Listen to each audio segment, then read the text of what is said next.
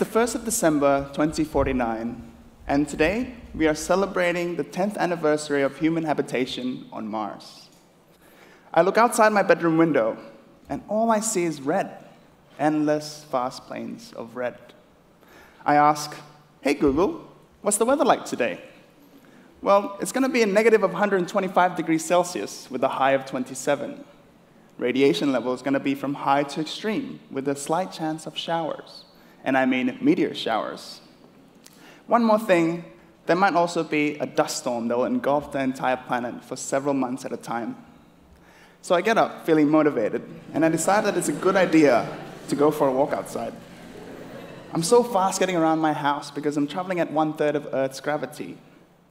Now, as a last-minute check, I need to make sure that I have no pressure leaks in my home system and that I've got enough water in my storage.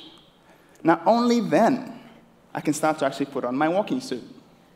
45 minutes later, I'm an onion with layers and layers of protective material, but at least now, I'm ready to go for my morning walk.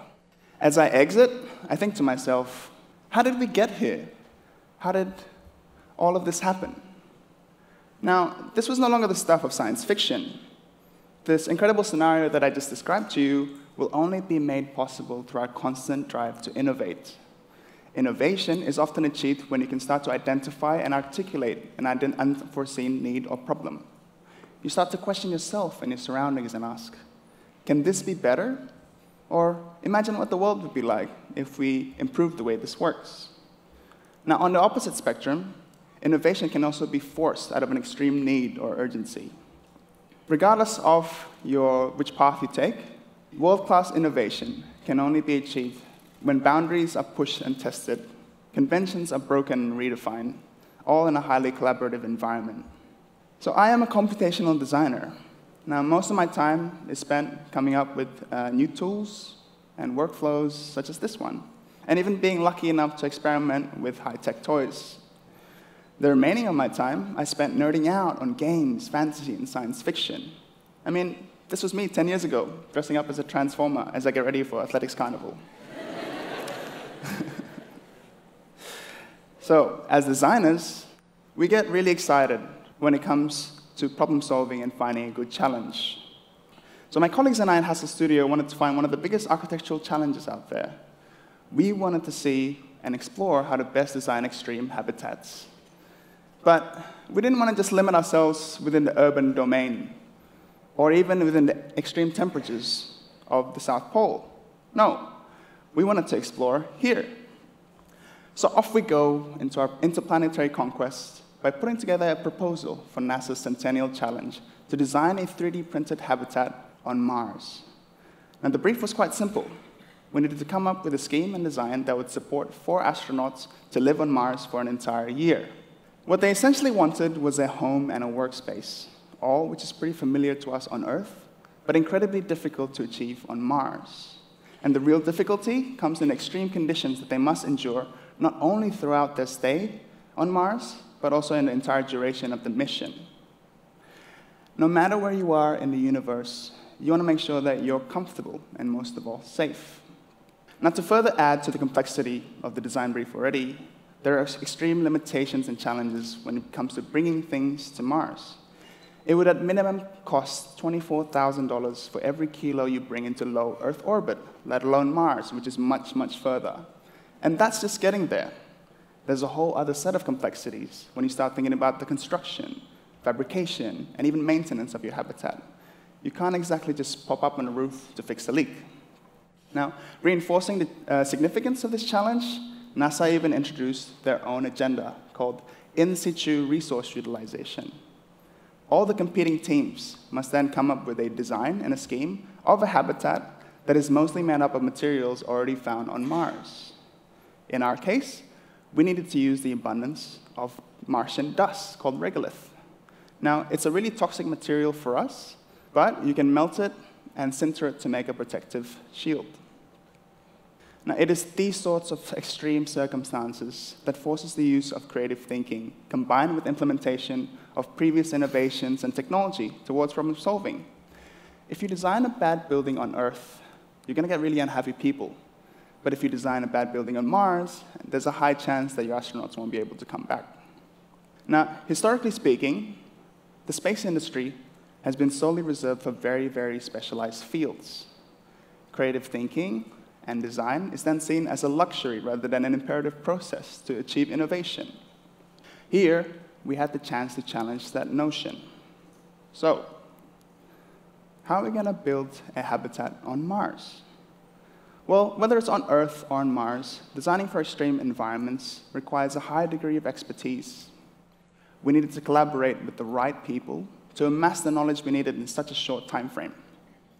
So we held a small symposium and invited along experts such as Martian meteorologists, radiation scientists, roboticists, mining engineers, and even space anthropologists to help us view the problem from various angles. One of the biggest challenges we faced as a team was to figure out how this thing was actually going to get built. We needed to envision the construction process from start to finish.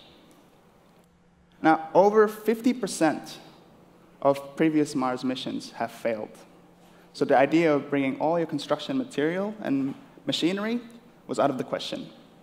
NASA even specified that the scheme had to be autonomously 3D printed because any direct communications between Earth and Mars would have a 20-minute time lag.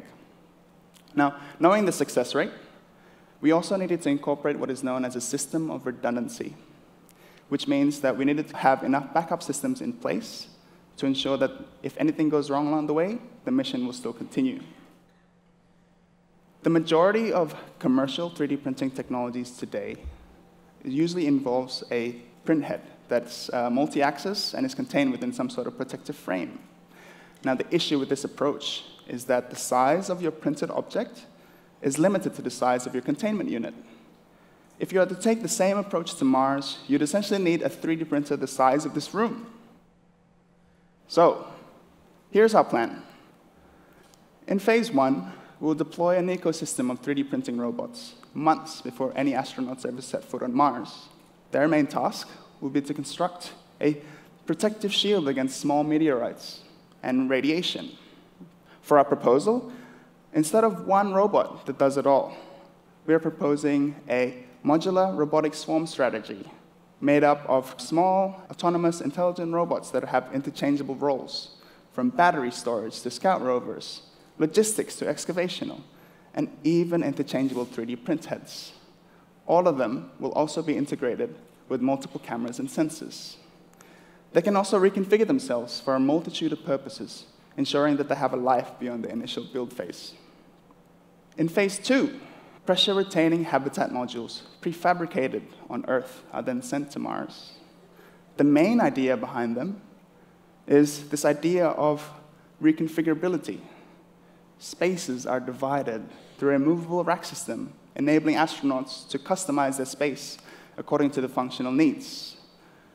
The prefabricated modules must also be able to withstand the pressure differences between the two atmospheres, as any error in the quality and the build will have lethal consequences.